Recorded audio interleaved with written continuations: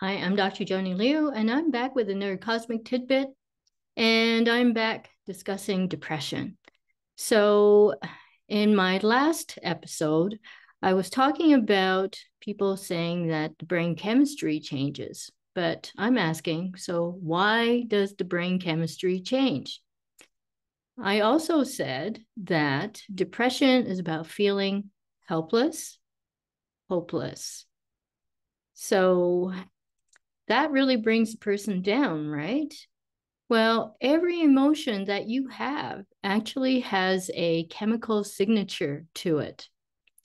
And along with that, with the feeling hopelessness and helplessness comes along with the thoughts that make you feel even more helpless and hopeless.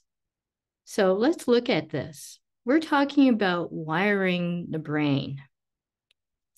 So the more often you have these thoughts, the more often you think that you don't have a choice in the matter of how you feel and what's going on in your life, then you keep reinforcing these things in your brain. And then it's really, really hard to get rid of them. So I had the opportunity where I met a young man who was 18 years old at the time. He was a budding entrepreneur and he was ambitious. And he told me a very interesting story about himself.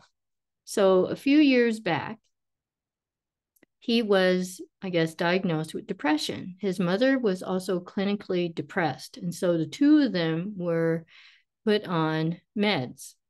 Now, he didn't enjoy being on those medications. So, he and his mother made an agreement. Actually, what they did was they made a bet. Who was going to get out of depression faster?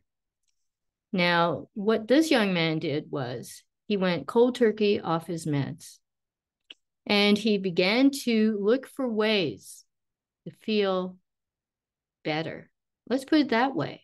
But the thing is that he made a decision first and above everything else that he was going to beat this thing, that this was not going to be him, that this label being depressed was not going to be him.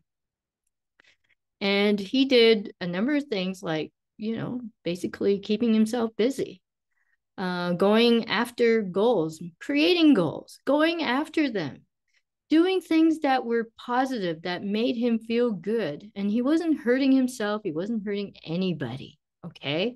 So he lifted himself out of it. I mean, sooner or later, he just forgot that he was depressed. Isn't that marvelous?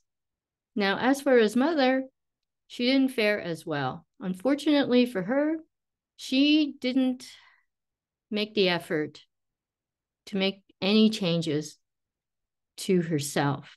And that's where it really matters. So he had a permanent change. And that's what a transformation really is. It's a permanent change. The transformation goes all the way down to your cellular level. And as far as the brain is concerned, he rewired it. So no more depression, just determination. And he knew how to use his newfound skills to avoid ever being depressed ever again.